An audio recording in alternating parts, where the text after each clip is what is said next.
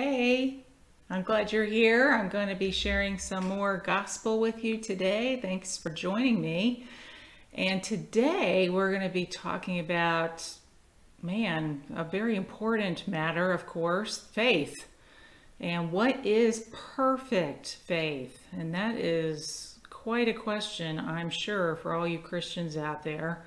That's quite a bucket full to cover in just a few minutes here on one session. So we will see how far we will go and get in this lesson today. But basically, I will be sharing a lot from James chapter 2. Now, don't get scared.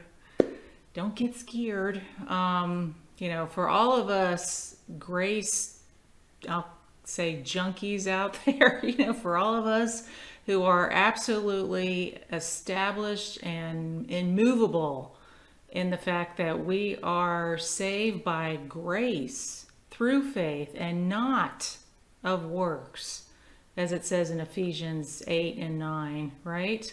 This chapter, this book of the Bible actually can be challenging if we apply it as far as doctrinal faith in Christ. And that is not actually the focus of James. And that's why it can be challenging to try and, in a sense, put a square peg in a round hole.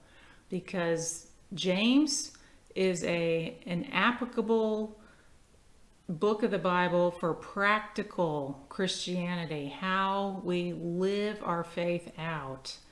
And when we understand that is the main focus of James, then it actually it's so much easier to understand.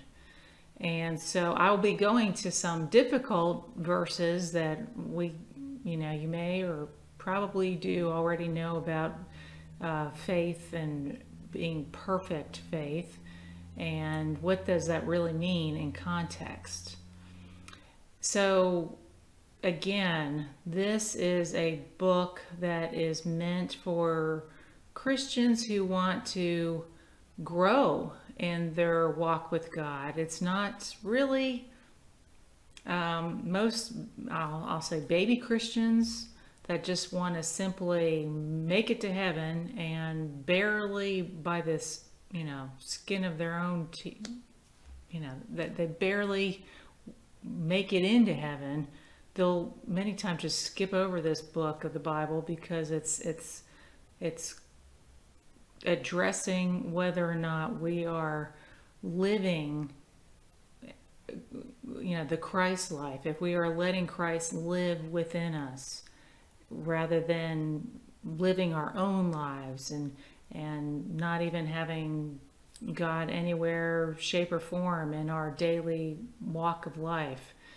So for those who want to have a productive faith and a working faith and not just walk around broke, busted, and disgusted as Christians, this is a really good book to know and understand. Because if you're frustrated in your walk with God, this book of the Bible is very, very helpful. And it shouldn't be something to skip over. It's something to understand fully. So let's get into it. And before I do, I just want to emphasize again, and I'll be saying this several times, I'm sure, that I am not saying that this is these verses that we'll be talking about, having a completed faith and faith being perfected by works is how you get saved. This is not how you become a Christian. And actually, I suppose many unbelievers would, if they did read the Bible, this would be one book of the Bible that they would just go to. This would be their favorite book of the Bible, probably, because it really focuses on hypocrites. So, This is definitely not one of those cotton candy kind of messages. So please don't just say, oh man, I hate eating vegetables. I mean, if you want to grow, who doesn't want to? Is there anybody out there who likes wearing poopy diapers? Anybody? I mean, I hope you're a Christian who wants to grow, and for your own benefit and for the benefit of others that you live with, right? I mean, it helps to understand how to walk with God and mature in grace and in our walk of faith. It's, some messages are meant to be helpful, and they're not just all juicy fruit. They're not, like I said, cotton candy kind of messages, but they will help you. They will help you because they will bring understanding that you need to know to have a successful Christian walk. And that is one of these messages. So stay tuned, and please stay through the whole thing. Don't get offended maybe halfway through it. I just want to encourage you on that, because the application of this message in your daily life, I'll especially be sharing at the end. So just stay tuned is my encouragement. As Jesus said, don't get offended at the word, because it's meant for you to grow thereby. Sometimes the word is a challenge if we are in any sense walking in the flesh, after the flesh. And I don't know about all you folks out there, but we all, myself included, we can all grow in more and more grace and understand how to walk by faith in grace more and more so each day.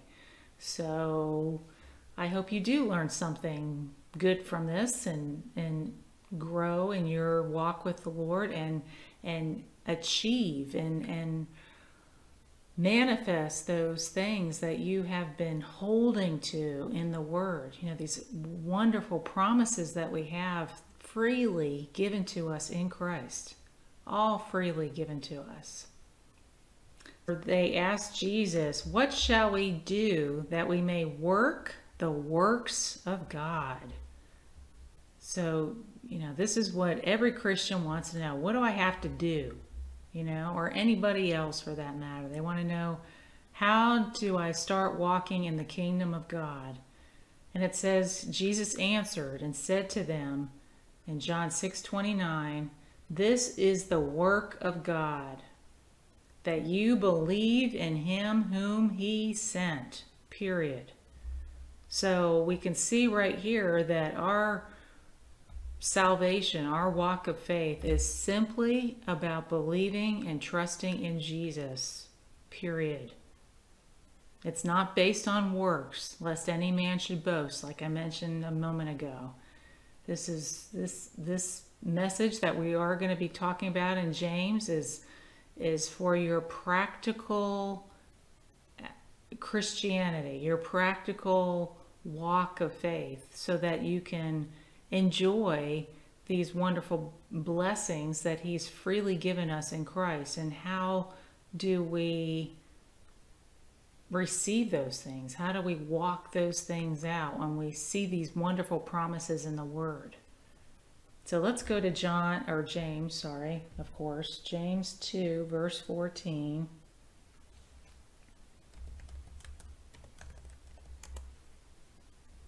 It says here, and he is talking to, like I said earlier, many hypocrites. That's the context, That's people that were preferring rich people in the church over poor, and, they were just showing unfair preference to certain people and just being the hypocrite, really, as you can see in this verse. Let's read it. What does it profit? And let me just pause right there. I know we're not getting very far so far, but let me just pause right there.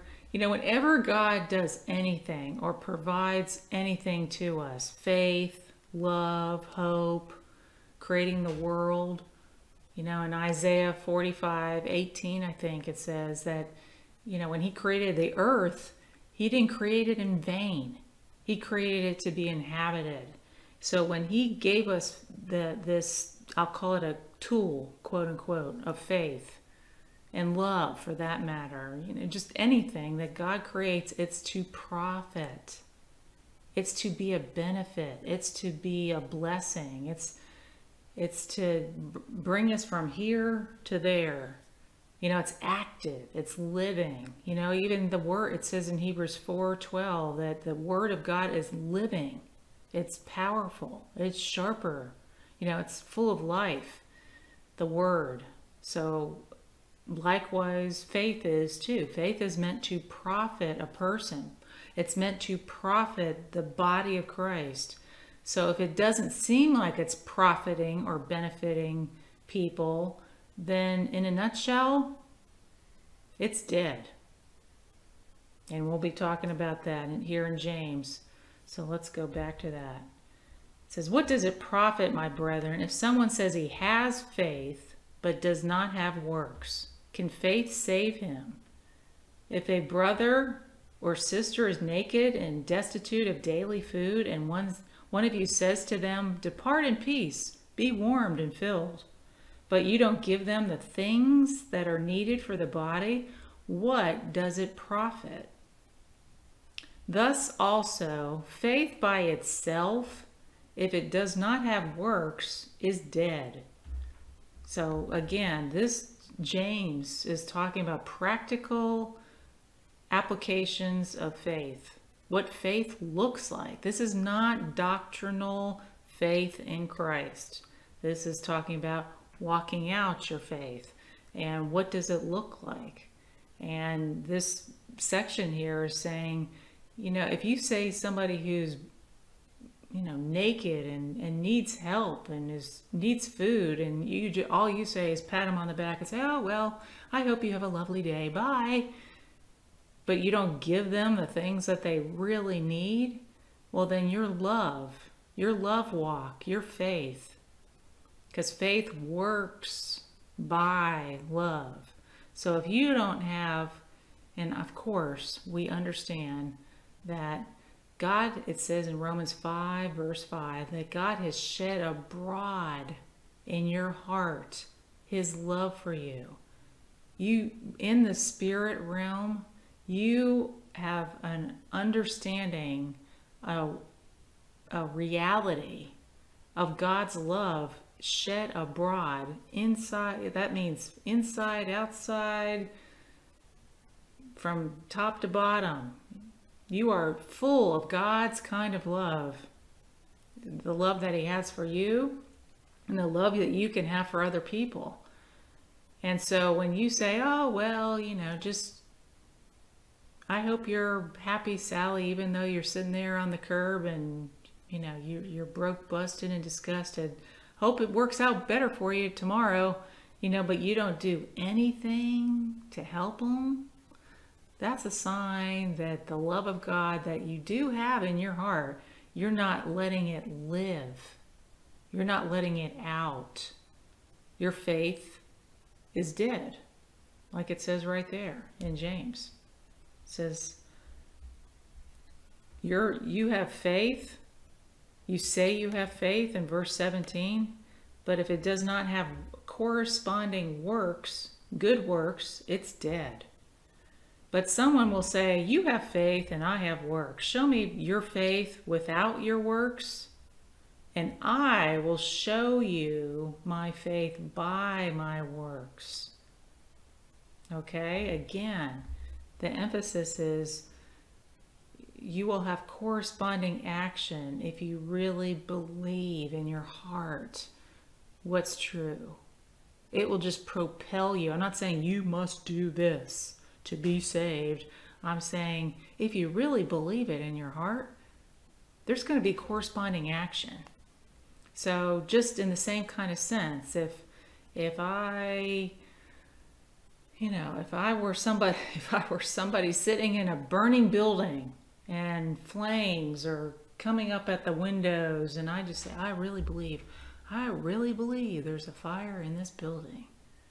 You know, and then you see the smoke coming from underneath the door, or I do, you know, for the example's me.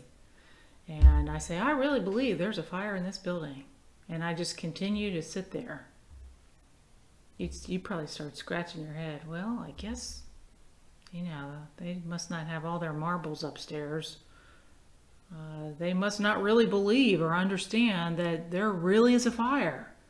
You know, by my actions, you can tell whether or not I really believe that, right?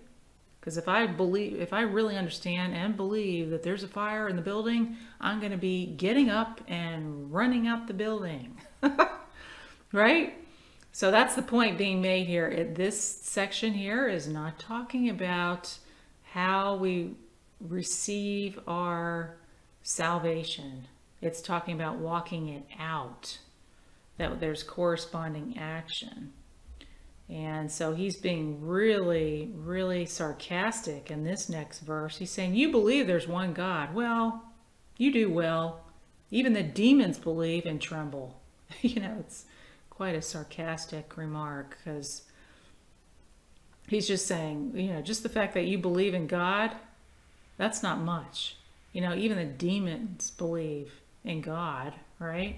So he's kind of slapping, that's a slap, really. Trying to wake them up, right? A cup of cold water in the face. But do you want to know, O foolish man, that faith without works is dead? Oh my goodness, here we go again. So you know, this is the one thing with hardened hearts.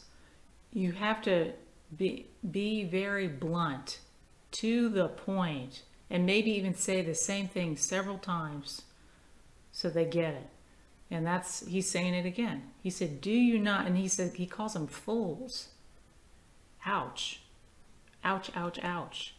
So, you know, if you don't have corresponding actions, you say, yes, bless God, I believe in God, but you don't even, and I'm not saying we are saved by works, but I'm saying if your actions don't correspond to what you say you believe, then your faith is quite dead. You know, like I said earlier, God created faith to be alive. You know, what do things that are alive do? They grow, right? They move. If they're alive, they're usually a blessing. You know, let's just say, and we're going to get to it in a moment, but let's just say a corpse is in a casket, right? Well, are they, since they're dead, I mean, they're not really being a benefit to anybody, right? But a living person, they're going about their day usually being a blessing some way or another. You know, parents, you know, you're taking care of your children. Your faith is alive, so to say, right? I mean, you are active, you are living, you are doing something. So that's what I mean by your faith is alive. It's showing forth with actions, right? Was not Abraham, our father, justified by works when he offered Isaac his son on the altar? Do you not see that faith was working together with his works? And by works, faith was made perfect. Oh my gosh. Oh my gosh. People are like, slam on the brakes. Hold your horses. What do you mean Abraham was perfected by his works? You know, his faith was perfect. See, and this is the message. This is what we're talking about today. And by works, his faith was made perfect. Oh my gosh. You see how works really are important? Now, people say, listen, I know it says in the Bible somewhere that Abraham believed God, and it says he believed God and it was accounted to him for righteousness, period. There was no works involved. And that's true. That's talking about your doctrinal faith in God. That's talking about your salvation, how you receive Christ freely. He came to you and he said, I have provided salvation by my blood freely, not based on anything you do. Will you receive it? Will you believe this truth? And you say, yes, I do. I trust in that truth. I believe in God that he came to save me, not based on anything I do. He did it for me freely. And that's what you call the doctrine. That's the faith righteousness. That's the doctrine of faith righteousness. However, in James, like we've been talking about, this is talking about how Abraham walked out his faith, how faith actually became perfect. And like I said, anything that we do in faith, God created faith to be active, to be alive. And perfect there in that verse, by works his faith was made perfect. It's indicating that your faith is designed to perfect you. It's designed. When I mean that, don't get me wrong, I'm talking about when I say it meant to perfect you, it's meant to deliver to you the fullness of the salvation that's freely given to you. That's what I mean by perfect. That word literally means complete. Faith was brought to its completion because Abraham finally received fully everything that God had provided, and it came by working together with his works. Let me show you here in the preceding chapter in James 1:22. It says, be doers of the word and not hearers only, deceiving yourselves. So when we actually don't do, and we read the word, but we don't act on it, that's how we deceive ourselves. We actually get off of faith. The track, I could say, the way of faith. We get it sidetracked. We get off on left field. As it says there, you deceive your own self. I mean, this isn't even the devil. This is you participate in deceiving yourself when you don't act on the word. When the word says, this is done, this is provided for you freely, now take it, but you just sit back and say, well, I'm not sure God said that. I'm not really sure that's true. No, I mean, he says, take it, act on it. And in a sense, do it, quote unquote. So we want to see faith active and see a work of faith in order to come to perfection, to have a good outcome in our life. And I believe it's James. Let's go to James 1:3. It says, well, actually 2. My brethren, count it all joy when you fall into various trials, knowing that the testing of your faith produces patience. Okay, so you can see here, faith and patience are linked up together. Faith works patience. Faith is definitely, if you are going to inherit and walk in the promises of God, you will be allowing patience to work its work in your life also. Because as it says here in verse 4, but let patience have its perfect work, that you may be perfect and complete, lacking nothing. So this is a slightly a bunny trail, but the point is that similarly, like patience, like just as patience has a work to do in your life, that you may be perfect and complete, because faith and patience are linked together. Faith also has a perfect work to complete in your life.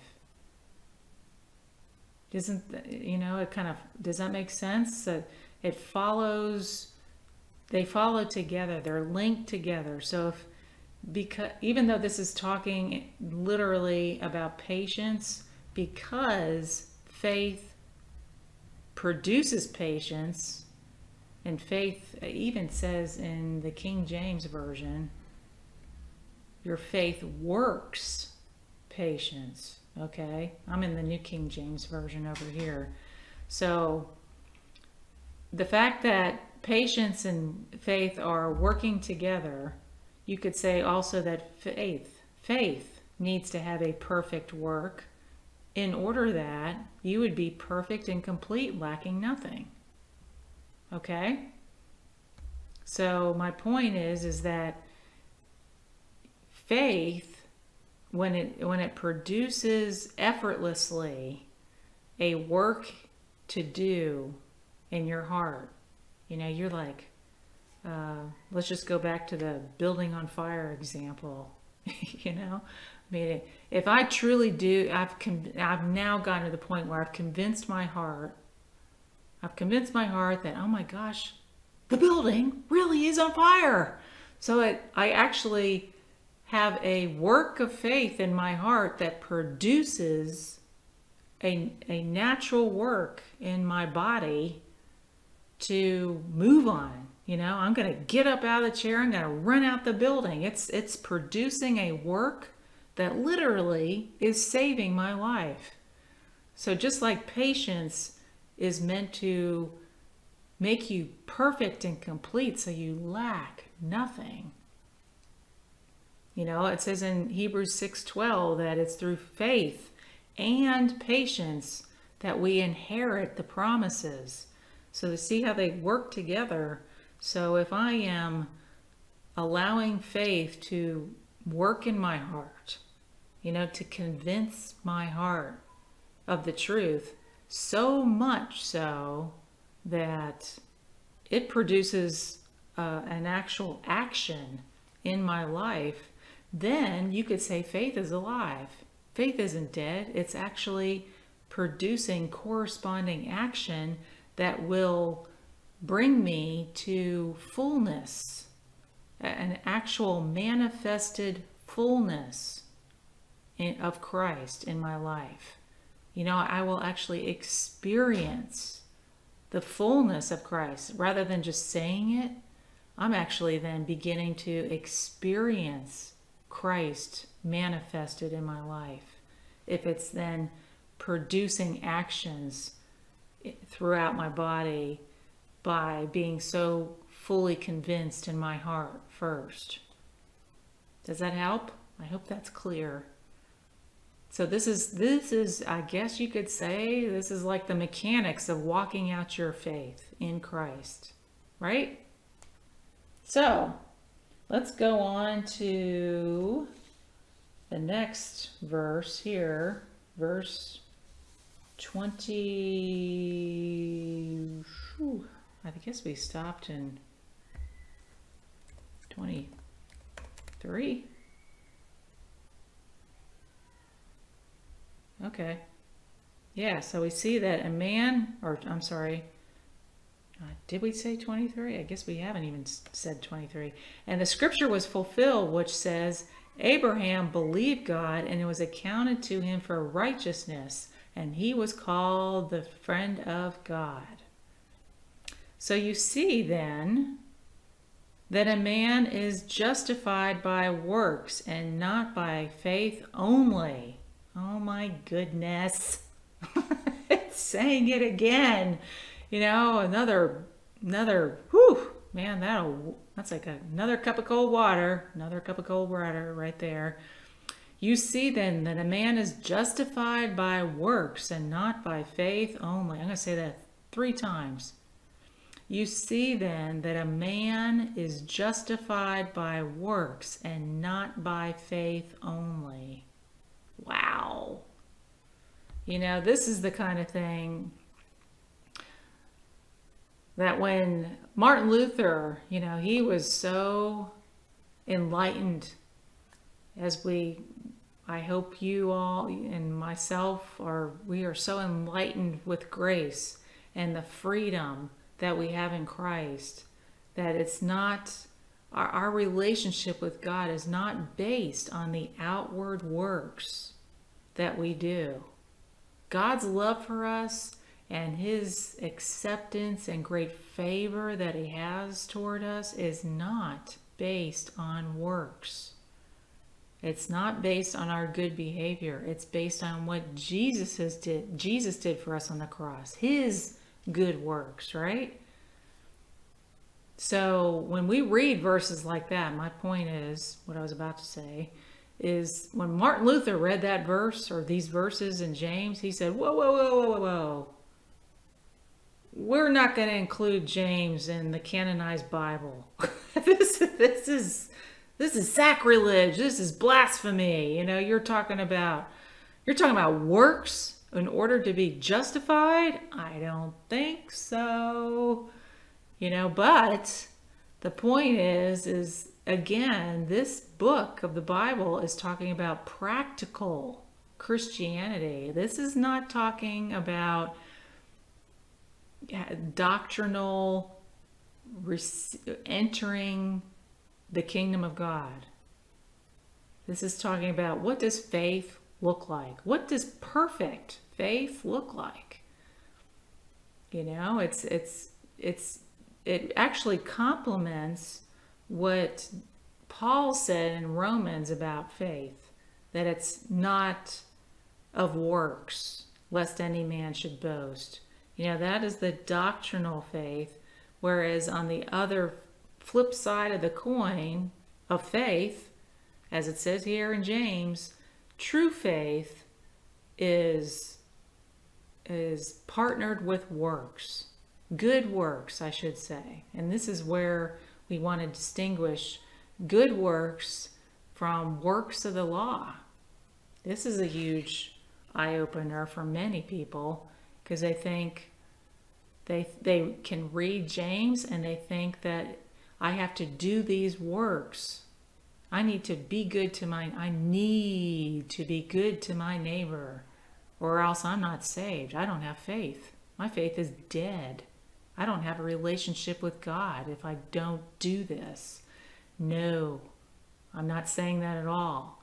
And that's how many Christians read James and they get so confused. They're like, I don't get it, because I'm reading in Romans and I'm reading in Ephesians and all the other books of the Bible, many other verses in the Gospels that say, I am not saved by my personal works. So how do I reconcile this difficult verse in the eyes and the light of the gospel? Well, in context. See, that's how it helps to read it in context. In context, it's talking about your personal walk, your walk of faith. It's talking about how faith is alive, how it shows signs of being alive in your life. It's not talking about how you enter the kingdom of God. It's talking about how you walk out here in this earth realm with other people, the body of Christ, and your neighbors, anybody. This is how you walk it out. And it's with corresponding works, associated works, right? Just like as an example, you know, it says if we don't breathe air, we're dead, right? We need air to live. So is it air alone that saves us? Is it air alone that saves you? I mean, we do need air, but actually, it's a partnership, you could say. It's having the air and then also you breathing the air that you actually are alive.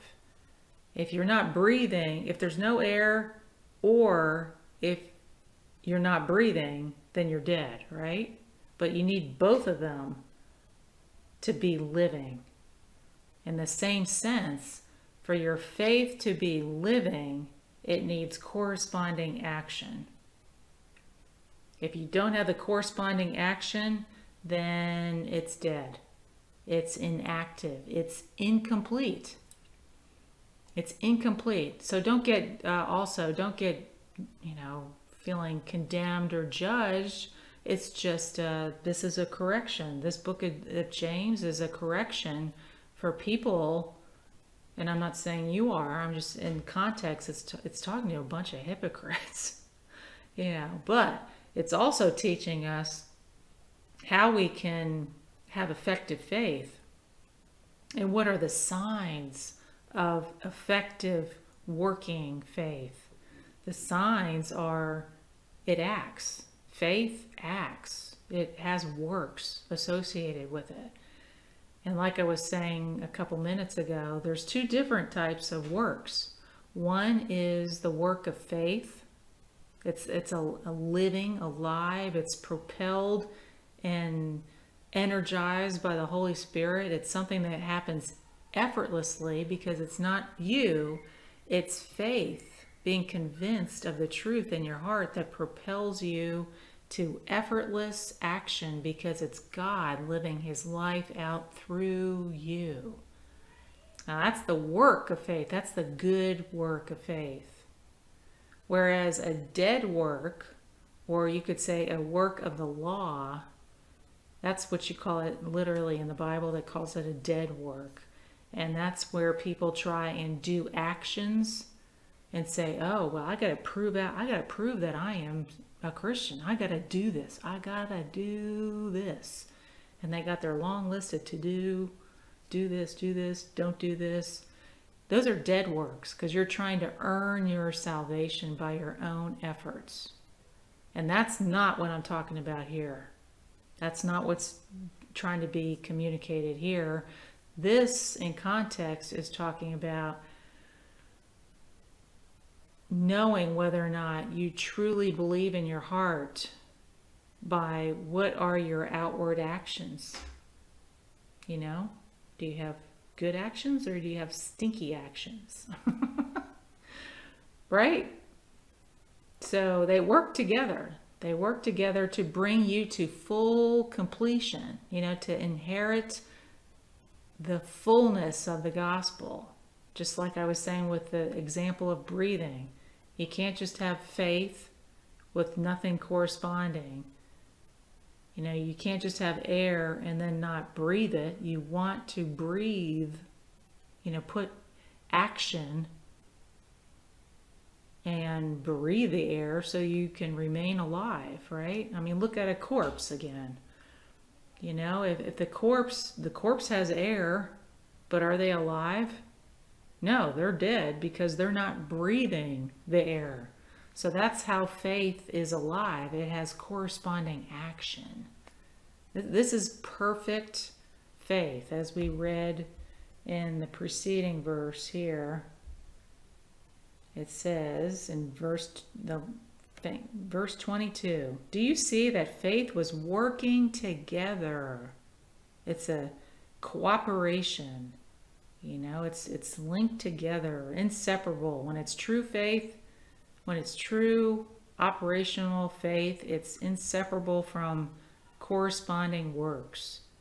And by works, faith was made perfect. In other words, as I said in James 1 verse 4, speaking of patience, faith brought perfection or completion to that person. They fully inherited the promises.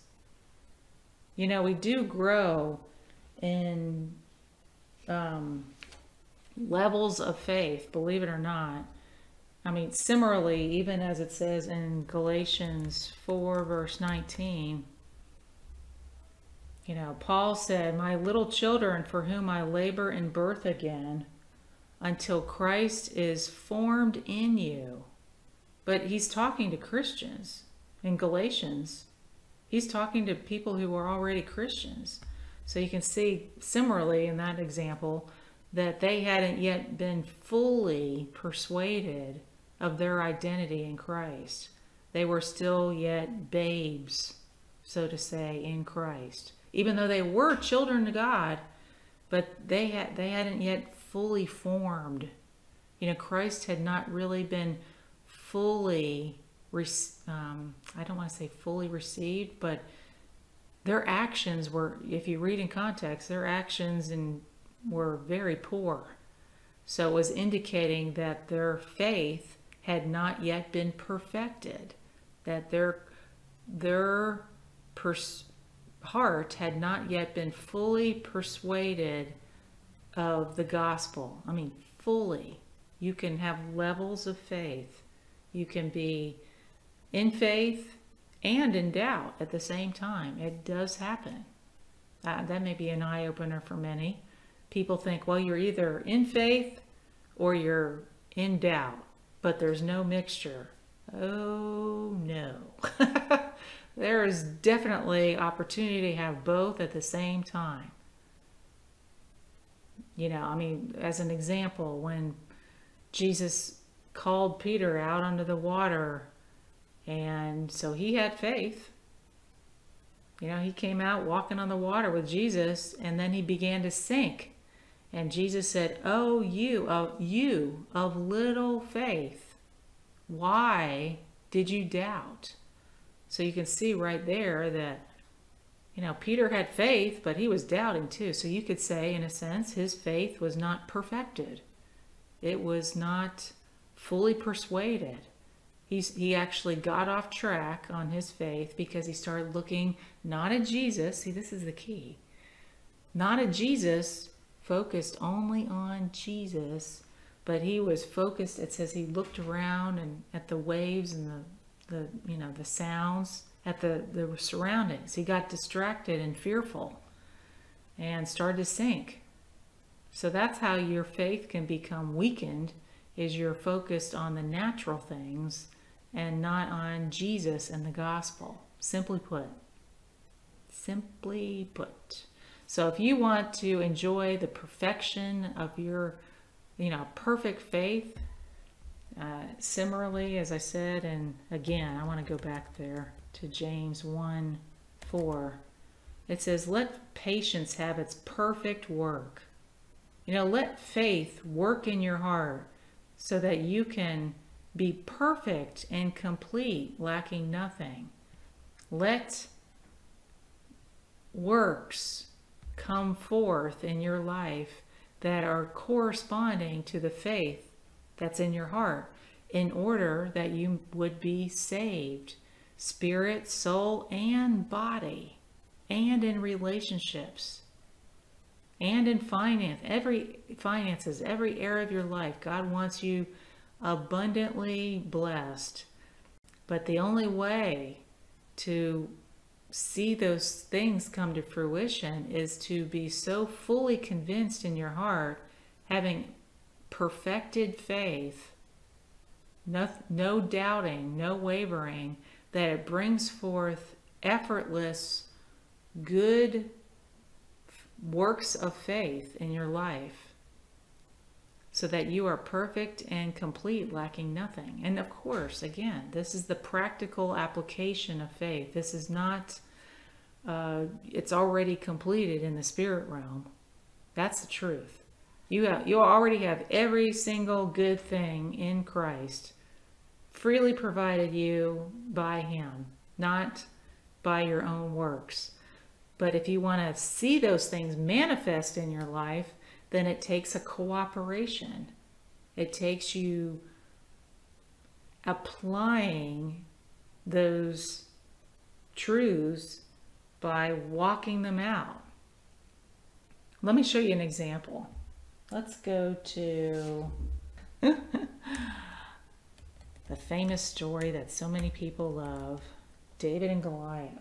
1 Samuel 17:46. Let's start there. It says, this is David. He was so fully convinced in his heart, as it says here. He was so fully convinced that he says, this day, he says to Goliath, the Lord will deliver you into my hand, and I will strike you and take your head from you. This day I will give the carcasses of the camp of the Philistines to the birds of the air and the wild beasts of the earth, that they may know that the Lord, that there is a God in Israel. Then all this assembly shall know that the Lord does not save with sword and spear, for the battle is the Lord's, and he will give you into our hands. That's verse 47. So let's just pause right there. Okay, here's David, and he is charged, he is so fully persuaded that he has the covenant with God. He is God's beloved. And he little guy, and he's charging at this huge giant, over 9 feet tall, and he's saying, God is going to deliver you into my hand, and I'm going to take your head off. I'm going to kill you, is what he's saying. And he said, God will do this. So let's see what happens next. And then David pulled out a chair and sat down and waited on God. Oops.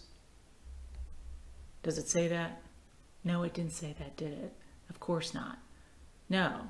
So you see, I mean, even in David's faith here, David acted on his faith, as we see next. He said it, and he first, let me just say, first he was so fully convinced of his covenant with God, that God had his back, that God always gives him the victory, just like us, that he charged at the enemy, and he said, God has given you to us today, and I will decapitate you in a moment, so that all will know that there is a God in Israel. And it doesn't say he just sat back then and waited on God and didn't do anything, right? No, it says here in the next verse, so it was when the Philistine arose and came and drew near to meet David, that David hastened, I like it, and ran toward the army to meet the Philistine. So he didn't draw back and say, oh no, let's run for your life, run for your life. No, he didn't run in the opposite direction. He charged. He ran toward the problem. He wasn't intimidated at those false, you could say false circumstances that were opposite of what he just declared. He will give you into our hands. That's what David said. He will give you into our hands. So that's where many Christians stop. They just say, oh, praise God, I've been delivered. And that's true. God has given the enemy into our hands, so to say. You know, he's been defeated. And so people just then sit back and wait. But are you so fully convinced, like David was, to charge at the enemy, to hasten and run toward the enemy? It says, then David, see, he's acting. He's acting on his faith. He's producing works of, this is a work of faith. This isn't a work of the law. Oh, I better do this or else God's not happy with me. No, he's not trying to earn his salvation. He's actually convinced of his salvation. And so he has corresponding action. His faith is alive. And I'm not, you know, he's actually acting and running toward the enemy. He's not intimidated. He's not fearful. He's fully persuaded in faith. Because if he had any doubt whatsoever of his faith in God, he would have been running the other way. Because this was a very intimidating experience, to say the least. You know, so he didn't run away, he ran toward the problem. So let's see what he does. He said, David put his hand in his bag, took out a stone, and he slung it and struck the Philistine in the forehead, so that the stone sank into his forehead, and he fell on his face to the earth. And so David prevailed over the Philistine with a sling and a stone, and struck the Philistine and killed him. But there was no sword. Did David stop there? You know, if you get a little bit of a victory, don't just stop.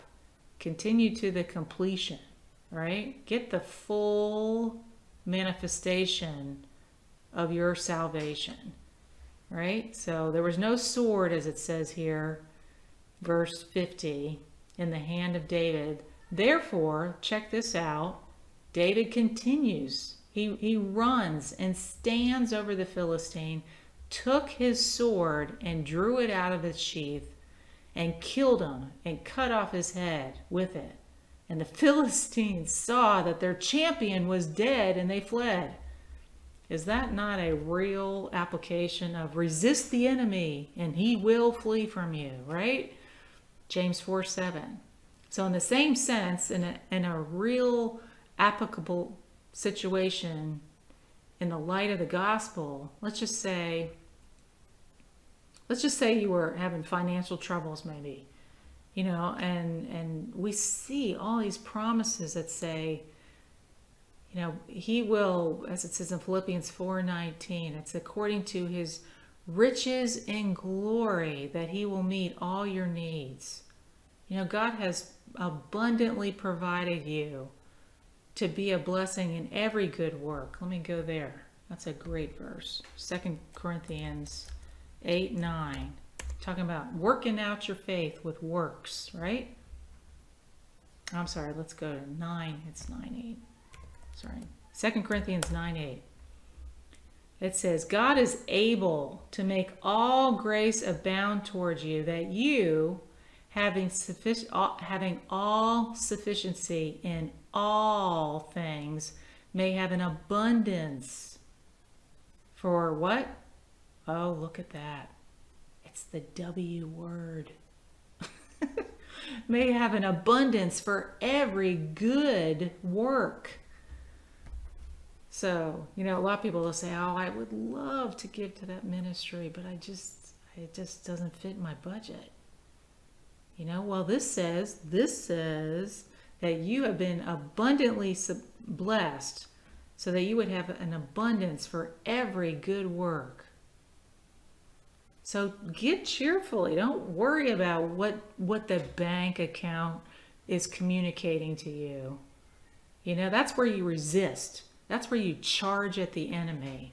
You know, the enemy that says, you don't have enough. Nah. The word says, yeah, you're abundantly supplied, but no, I don't think you are. That's Goliath speaking to you. And you want to charge at that with a resistant work that corresponds with your fully persuaded faith. That shows that your faith is alive.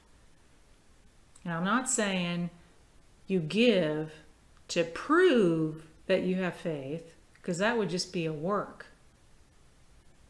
That would just be a work. No, we're talking about a work of faith. A work of faith means you're first fully convinced in your heart, and then you just, it's like you can't help it but act on it. It's an effortless action because it's propelled by true faith in your heart, by the Holy Spirit who's acting out through you. Because it says it's not us who lives, it's Christ who lives in us. Galatians 2:20. If it's not you trying to live that supernatural life by your own effort, that will bring sweat and tears. You'll be crying when you write that check, you know? You know, when it's by the flesh, when it's by your own action. But when it's a work of faith, you're giving cheerfully. You're like, praise God, I can't wait to give this because I am so blessed. God knows He will has blessed me with everything that I need abundantly, so I have an abundance for every good work. And see, it's a work. Notice that in that verse. It's a work. It's a work of faith. So that's how you resist, just like David did in that example. You charge at the enemy with corresponding resisting action. You push back on that doubt that contradicts the word, circumstances that are opposing the truth of the gospel. See? So here's another example here. Let's go to Luke 6:10. Okay, so here's a man with a withered hand in Jesus's vicinity in the synagogue. Excuse me. And so Jesus says, he looks around and he says to the man with the withered hand, stretch out your hand. Stretch it out. So what'd the guy do? Let's just pause right here. What's he doing? Does he say, oh, well, I can't. I got a withered hand. No, he doesn't say that. Apparently he believes the word. He believes it. He says, ooh, I have faith. I believe Jesus. He never lies. He's walking around healing everybody. He is filled with the power of God. This man apparently had an understanding and believed in the power that Jesus was walking in. He probably had heard about all the miracles that Jesus had been doing. He had faith in Jesus and his word. So because he's so fully, note that, fully, or you could say perfected. He had such perfected faith that he acted on it. He didn't draw back and say, oh, no, I can't do that. See my withered hand? I can't do that. No, it says right there, the next section, he said, and he did so. Bam, he did it. His hand was restored as whole as the other, just like that. The supernatural in the blink of an eye. Isn't that exciting? See, you already have it. You already have the healing. You already have the blessing. You already have his high favor and his love. He never draws away from you. You are abundantly blessed with every good thing. There's nothing that he would withhold. It says it's his good pleasure to give you the kingdom. These promises are unconditional, and it's when we get fully convinced, or you could say have perfected faith. We're fully convinced in our heart that we will actually act on that word, and that word, that action is our handshake. We're actually agreeing with Jesus and coming into partnership with the living word. And that living word is working through that action and producing the manifested glory of God. Manifested glory. See how it says here in Mark 16:20. It's a partnership. God told them to go out and share the gospel. And it says in Mark 16:20, so they went out and preached everywhere. So they're partnering with God. They're sharing the word. And it says the Lord worked with them. And how? Confirming the word through accompanying signs. So when you are believing the word and acting on it, you are partnering with God, and it's His power is producing the miraculous result in your life. It's a partnership. Because if it were just all up to God, then everybody would be saved. Everybody. But God doesn't force himself upon anybody. It says his eyes are roaming to and fro. He doesn't want to miss out on anybody that's believing on him. He is always like white on rice, as they say here on in the South. You know, I mean, if you are believing His word and it's producing action in your life, you're acting on it, He is right there confirming that word with awesome signs and miracles following. Isn't that exciting? It's so exciting. You know, so another example is, now this is talking about real applications of our faith. In John 5:8, this is the man who was paralyzed, staying for, I think it was 38 years by the pool of Bethesda. And so Jesus, you know, He came up to him. He said, "Do you want to be made well?" And he said, well, I have no one here to carry me to the pool. But Jesus said in verse 8, He says, "Rise up." He says, "Rise, take up your bed and walk."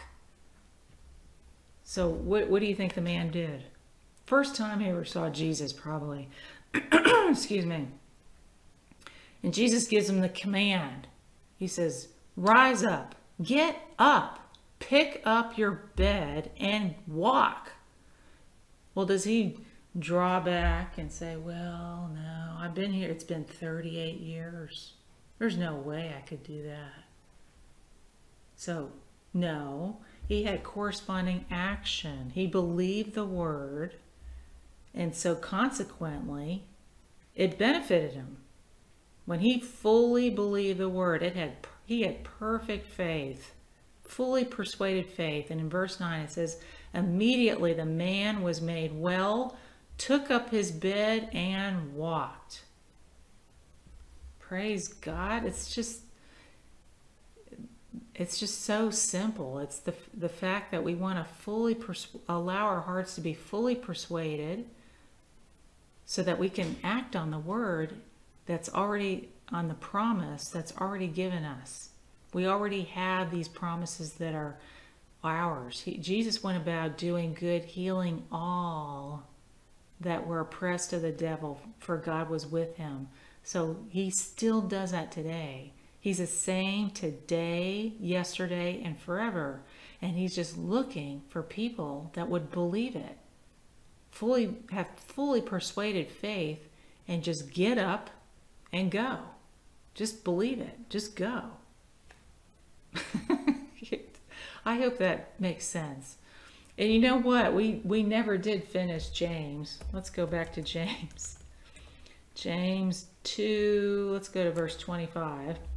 This is a good example, because a lot of people will read chapter 2 and, you know, they'll read chapter 2 and they'll try and, you know, like I said earlier, try and put a square peg in a round hole and, you know, say this is all talking about my righteousness, my justification before God. My faith has to be made perfect by my actions. Well, you see, this next example just totally nullifies that wrong dogma, you know, this misunderstanding and twisting of the scripture. That is not what this section is about. It's about practical Christianity and how to walk out our faith. And as it says here in verse 25, likewise was not Rahab the harlot. Whoa. Are we talking about Mother Teresa here? No, we're talking about a harlot. Okay. Does this sound like somebody who's justified by their faith, by their work? You know, no. This is a prostitute. Okay. And yet it says Rahab the harlot was justified by her works. What? See what I'm saying? This is not talking about, you know, your holy works or your prayers for many hours or all your church attendance and your Bible reading. You know, those things are good. But this book of the Bible is talking about living out your Christianity. And it has corresponding action. And here, it's not talking about a holy action, is it? Because if it did, it would have said, and she quit being a prostitute. No, it's talking about literally Rahab, when the spies came and she hid the spies to save her own neck. She literally, it says here, she received the messengers and sent them out another way. You know what she did? She actually lied. So how could this be a work of righteousness? No, this is talking about believe it or not, a work of faith. It's not talking about holy actions. It's talking about, what did she do? You know, what did she do to indicate that she fully believed in Yahweh God, you know, the God of the Israelites? Well, you know what she did? She actually lied and hid the spies in her own house.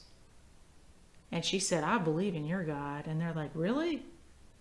Well, here, you know, hang a red cord out of your window when we come and we'll save you. And guess what? She was saved. That was her quote unquote work of faith. That she lied, and she was a prostitute. So, you know, this does not apply to how we enter the kingdom of God through faith in Christ. This is talking, this again, is talking about how to have perfect faith, or an indicator, I should say. And how to have perfect faith. It's in the preceding chapter. I mentioned it earlier. It's James 1:22. It says, be doers of the word and not hearers only, deceiving yourselves. So this is how you walk out your faith and grow and fully developing your faith. It's by acting on the word. When you read it, don't just disregard it and say, well, that's too difficult, or you know, come up with some circumstances in your life that contradict that word and lean on the circumstances instead of trusting in the word. No, trust the word and act on it. And thereby avoid deceiving yourself, and thereby allowing your faith to remain alive and active, not dead, right? Praise God. I mean, you want to enjoy these wonderful promises that are ours, and just as David did, the way you do it is meditate, you know, in case, I hope, man, if you've listened this long, I'm so glad. I'm so glad you haven't gotten offended at the word. And you may be asking, well, you know, my actions really don't line up with the word. You know, I mean, I want to do these things. I want to walk it out like you're saying, Amanda, but how? How do I do that without it becoming a dead work or a work of the flesh? So the way we do that is if it says faith in Romans 10:17, it says faith comes by the hearing, and hearing by the word of Christ. So we continue in the word. You just continue. And when I say continue, I'm not saying just dabble in it, you know, just once a week or 5 minutes a day. You know, no, it says incline your ear to the word. Keep it in the midst of your heart. In other words, throughout the day, meditate and think on these wonderful promises and assure your heart continually of the truth and cling to them and disregard symptoms or circumstances that contradict these truths. You know, it says cast down. It's an active resistance, like David did, you know. It says in 2 Corinthians 10, you cast down these thoughts that contradict the reality of Christ and what he's accomplished for us on the cross. So if you hear lies and false symptoms and bad reports. No, cast those things down at the same time that you are holding to the truth, and do that regularly. Abide, like it says, abide in the truth. That's a daily thing. Kind of like you eat food daily. You know, you don't just eat once a week, right? Man, you'd be starving. But no, you eat the gospel regularly and abide in it, and you will at some point fully convince your heart by the truth, by abiding in it, by basking in his love for you. Because like I said earlier, faith works by love. So it's not just the word, but you want to be specifically, definitely focused on his unconditional love for you. That it's not based on your works. It's not based on your personal righteousness, your personal goodness, your good behavior. Your inheritance and all these many blessings are freely given in Christ. And it's this word of the gospel that you want to focus on and assure your heart in regularly, and not get into works of the law.